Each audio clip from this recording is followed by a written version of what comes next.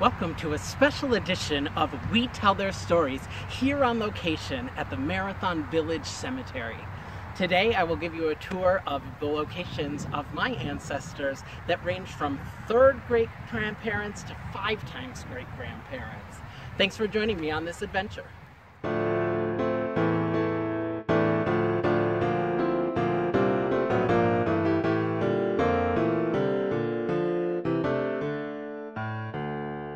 The first stop is at my great-great-grandparents through my father, his mother, her mother, and her parents, Edwin and Ella Carter.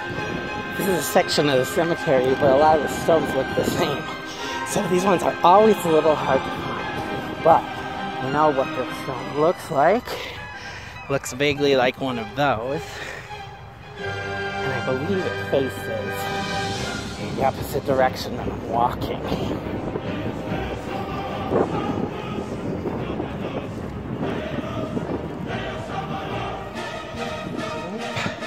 And there they are.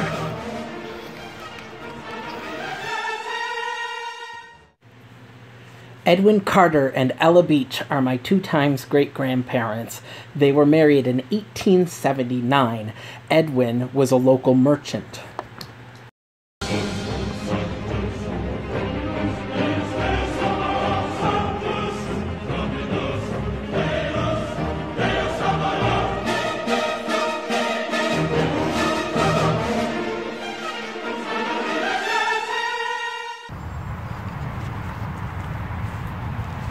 Here are Ella's parents, Robert E. and Elizabeth. Now, Elizabeth died about 30 years before Robert did, and he was married 2 more times, but most of his children were with Elizabeth. He had 7 of them, and Ella was one of those kids. Following the Carter line, here are Edwin's parents, Charles and Abigail. There's a large headstone here, and there's footstones with their first names on them right there. They are my 3 times great-grandparents, and then right over here,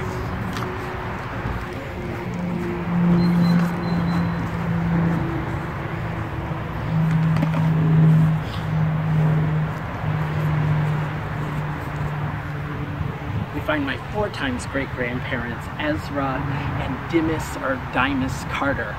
They were the first ones to come over to Marathon. Following the Roe family line, I find my great-great-grandfather, Charles Nelson Roe. Charles got gold fever, went out west to search for fame and fortune, and he was married out there, had a daughter. They died in Utah, and eventually he came home and back to Marathon to live with his family. He's buried here in the Brink family plot, which is his mother's family plot, along with his father, Oakley J. Roe. Now, Oakley died pretty young, and Caroline Elizabeth Brink, his wife, was remarried to a man named Burgess Squires, and is buried right over in that direction, but her first husband and son are here in her family plot. Brink is a big name here in Marathon. There's a street named after the Brinks, and the original tavern in town was founded by Chester and Amy Brink, my 4 times great-grandparents, who were some of the earliest settlers here in Marathon.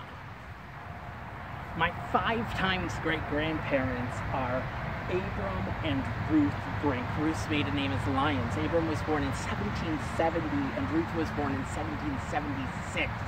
They're originally from the Binghamton area, and there's stories of them coming along the Tioughnioga River, and they are considered to be the 2nd official settlers of the Marathon area.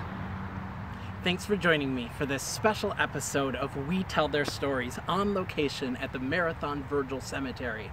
Do you know where your ancestors are buried? I encourage you to look it up, go find them, check on their graves. If you liked this video, like, subscribe, and I hope to see you next time.